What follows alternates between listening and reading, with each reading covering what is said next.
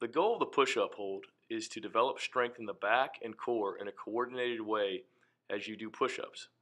So when you're doing this, think about trying to engage as many muscles as you can in your back and in your core so you have a balanced hold at the bottom.